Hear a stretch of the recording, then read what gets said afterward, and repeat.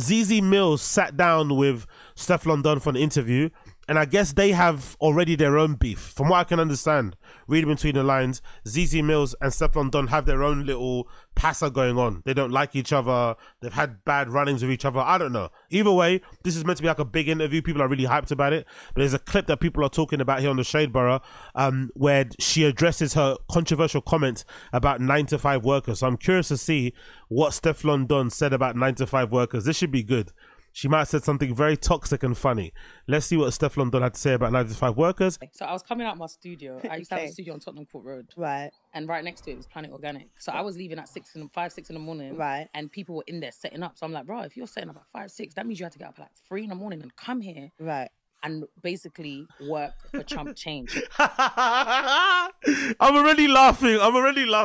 I love Stellon Don. I'm going to back her. That's my fucking girl. Already the beginning of the story already sounds bad. So you were at a studio. You were living your life as a musician. This privileged life that not a lot of us can live, where you get to chase your dreams, chase your fucking interests that you had since you were a kid, live out all your fantasies and stuff. You're recording music in the center of London. It's some great place. You're popping out to get yourself a little 1-2 Rubicon, and then you walk past a shop and you see people setting up. You know, it's a retail store, right? People have to set up in the morning, and the first thing that comes to mind is, oh, look at how much better I am than these people. The first thing that comes to your mind when you walk past this shop is, oh my God, I'm so happy. I'm so much better than these people. You immediately start fucking job shaming, poor shaming and shit. I rate it because I think most people have these thoughts in their head. Most people do, especially if you work in the arts or you're a creative person or God forbid you're an influencer.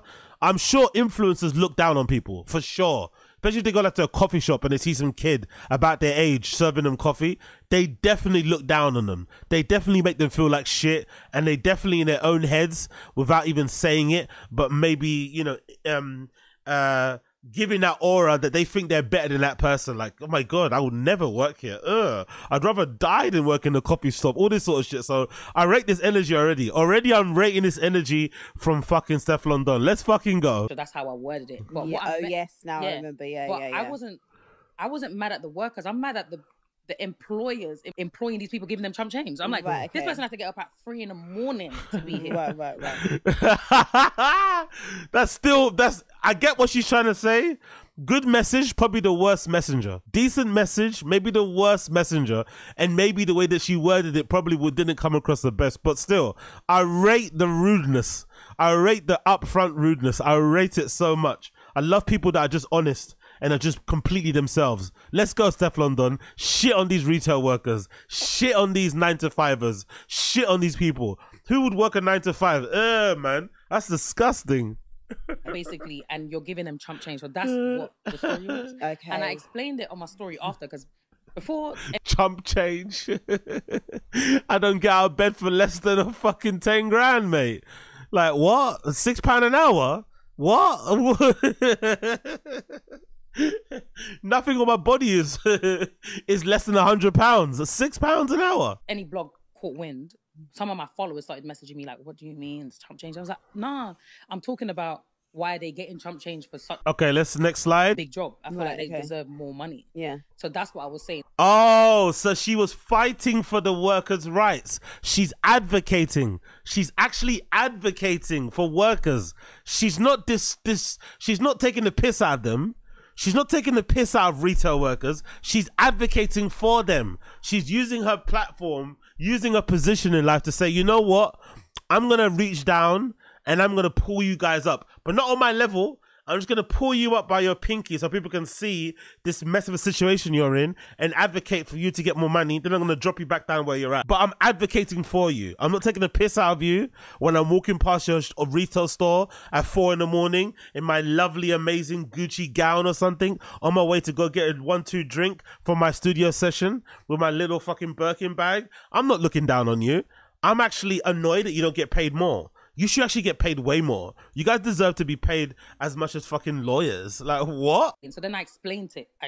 In another story, but then obviously Shea Borough just took. Okay, and then it was like, you're cussing people chump change. And then I didn't feel like to defend myself because I just felt like that's not what I said. And if you go to my story, I've explained it. And you just choose not to. So I just I never felt like to defend, which probably is wrong. I feel like now looking back. I love the arrogance, man. Honestly, I love the arrogance of like saying something that a lot of people don't agree with and that is demonstrably wrong. And then not having the humility to explain why you said it or to maybe walk it back a little bit or whatever. You're just like, fuck you. I said what I said. If you took it the wrong way, you took it the wrong way.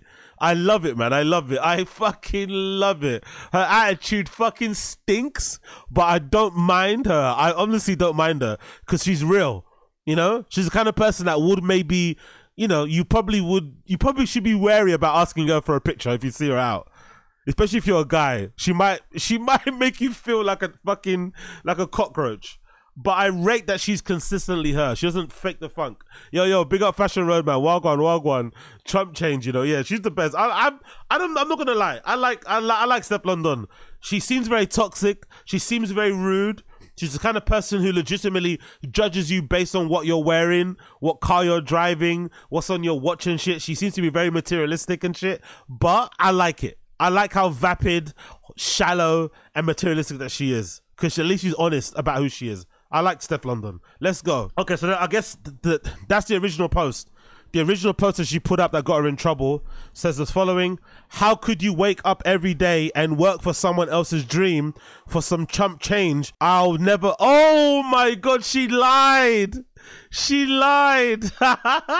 What she said originally was clearly way worse than how she's trying to make it seem. How could you wake up every day and work for someone else's dream for some chump change? I'll never understand that.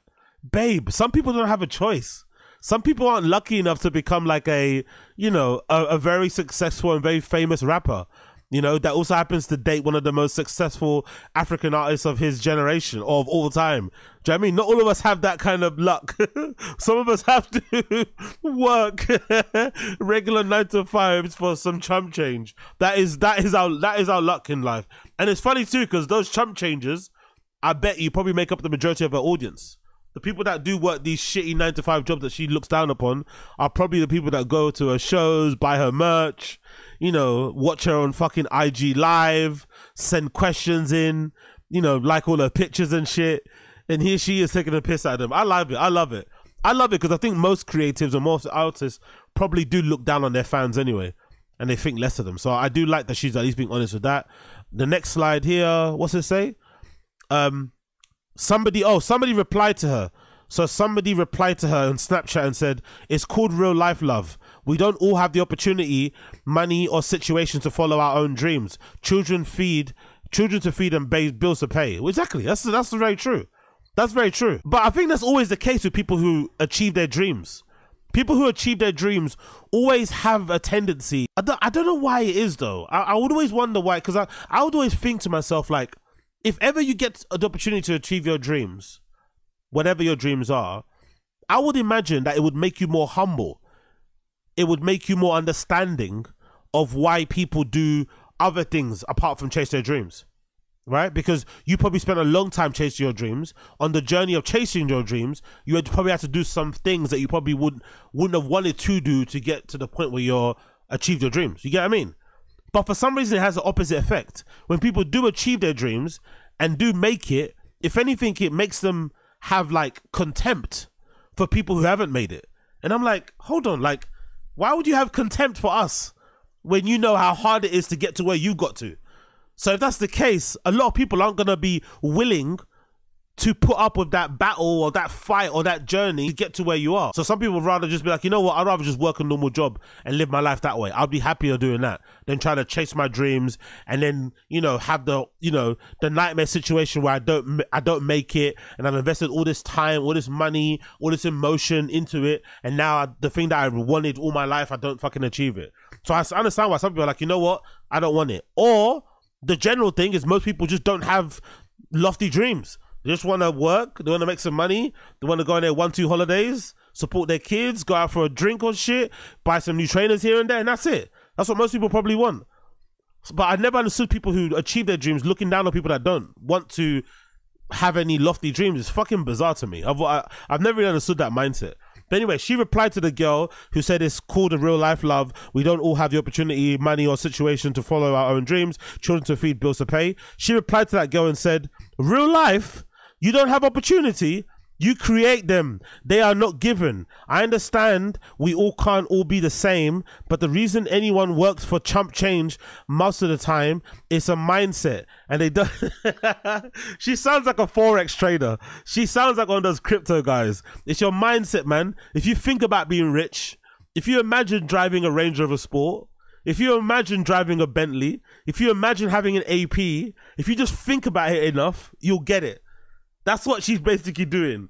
Yo, this woman is fucking brilliant, man. She sat there in front of ZZ Mills and bold-faced lied about what she said, because what she said originally is way worse than how she made it seem on the fucking show.